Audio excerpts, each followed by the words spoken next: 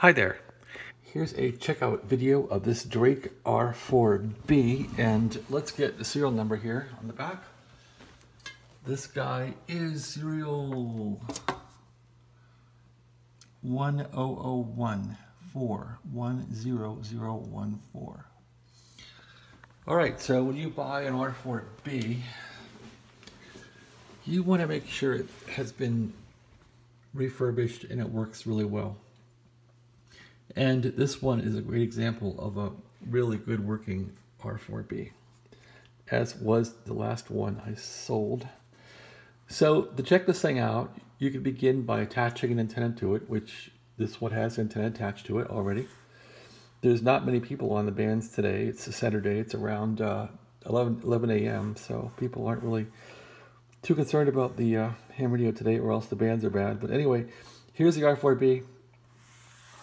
This is your band selector here for the bands. You have 160 and lower part of 80. You have 80 there, 40 meters, 20 meters, 15, and 10. This knob here is for crystal selection.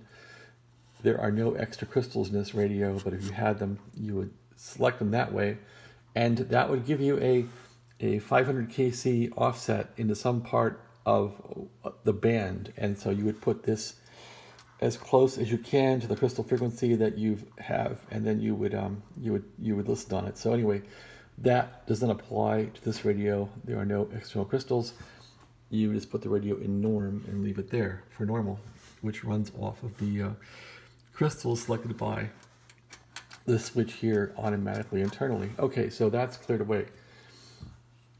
You turn it off like this, you turn it on to standby.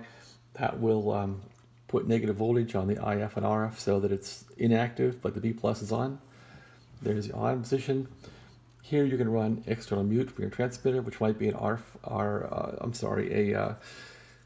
T4XB or a T4X or a T4XE. Noise blanker, which is built into this thing, and calibrate. So calibrate. Turn it on, and you'll see it calibrates on a 25 kc note, and the evens are a bit weaker. Anyway, that's how calibrate works.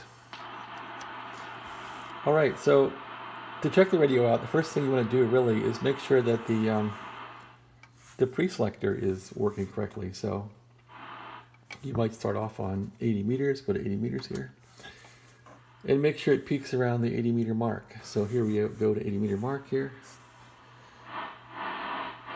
And there's some band peaking there. I don't have a long antenna, so I don't get much 80 around here, but that's how it is. Then you go to 40, you peak it around 40 meters. Just like that. It should peak around 40. Go to 20. Peak around 20. 15.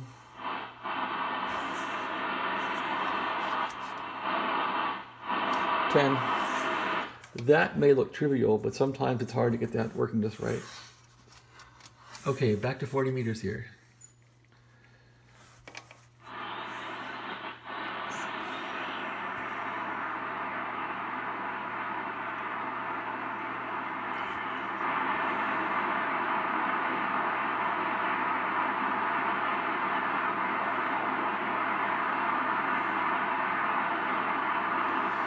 I can hear a really weak station here down in the muck,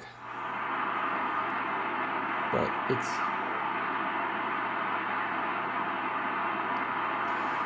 not a great deal. Not a great day for 40 meters. Anyway, besides all that, this is your RF gain here. When you turn it up all the way, the meter is calibrated correctly for S units. This is your ABC. You can turn it off. Fast ABC, slow ABC. In fast, the meter will move more accurately to any kind of static. In slow, the meter is more graduated. This is your notch.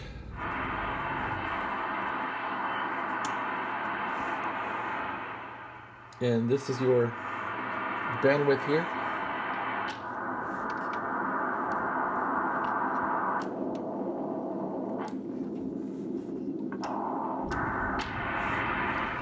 And here you can choose lower and upper sideband. You want to make sure that this thing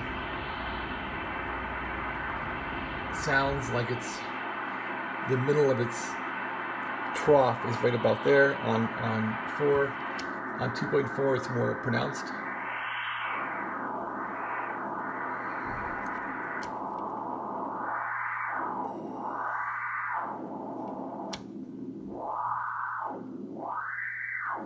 Anyway,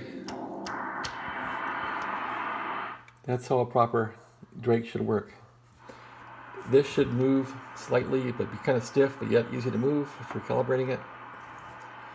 This dial ring should move for calibration. That's about it. You've learned all about this Drake R4B. It's a great rig. It really, really is. I've put days into fixing this rig perfectly. Thanks for watching. Have a great day.